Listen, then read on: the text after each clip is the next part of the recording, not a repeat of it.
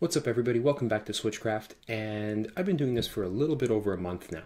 Before I started this channel, I thought that I had a pretty decent video game collection, but as it turns out, it was pretty lacking. So I've done my best over the last month to start building up my library.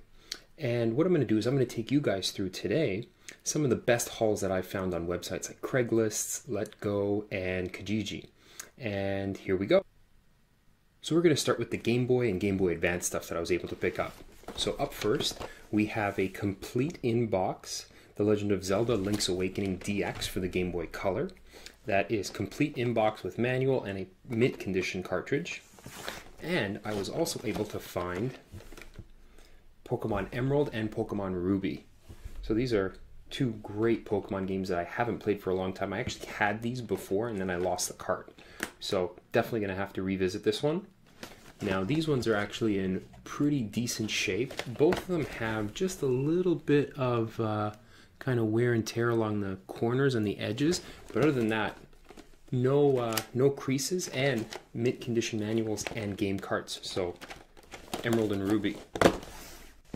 One of the parts of my library that I was really lacking was the Nintendo 64. I only got about 15 or 20 games for it. Now, granted, they're all pretty good titles, but this is definitely something that I'm looking at improving over the next several months. And the title that I was able to pick up about last weekend was this mint condition copy of Banjo-Kazooie. And this is complete in-box, no creases, no nothing. Any little sticker here is actually on the little case protector, so really excited about this, and actually gonna play this one. Moving forward in time, I was able to pick up 3 GameCube games, and these are The Legend of Zelda Twilight Princess. That is complete in box, so that's great. I actually have not played this one. One of the few Zelda titles that I haven't played. And the classics, Pikmin and Pikmin 2. Okay, I actually already got started on the first Pikmin, and it is oddly satisfying. I cannot wait to play through the rest of this and then start Pikmin 2. I picked up a Wii U, and so Pikmin 3 is ready to go. And here's for Pikmin 4 on the Switch. The original Pikmin was unfortunately without the label, or without the manual, but the disc is in great condition.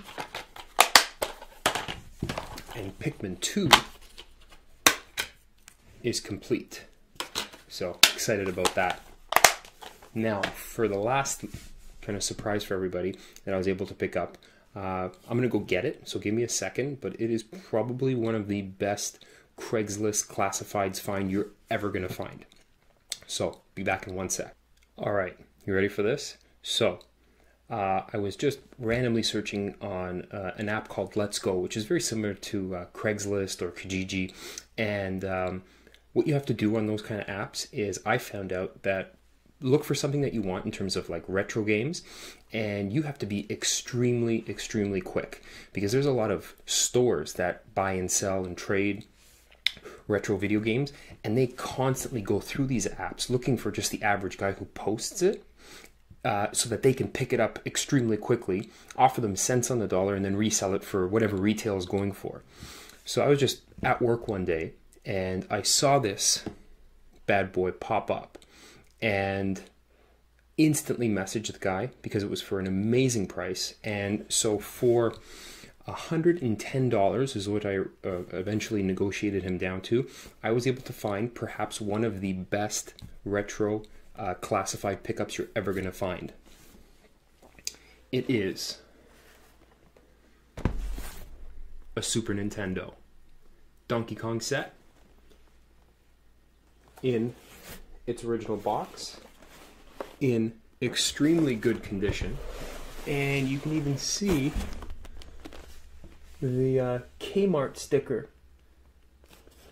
right over here as proof of purchase. So even the inside is in amazing condition. The styrofoam's mint, and as an extra little treat, the guy threw in I'd say 8 out of 10 condition Donkey Kong Country strategy guide. So I do have the adapter. Now actually N64 AV cables work for this, so I'm going to hook this up and hopefully over the next little bit be able to show you some streaming from this bad boy. So there you go. These were my hauls over the last 2 weeks, and while the library isn't even close to being completed yet, I feel like I made an amazing amount of progress over the last 10 days. Let me know what some of your best classified finds of all time have been. Thanks for checking out Switchcraft in this episode of Building My Library. Take care, guys.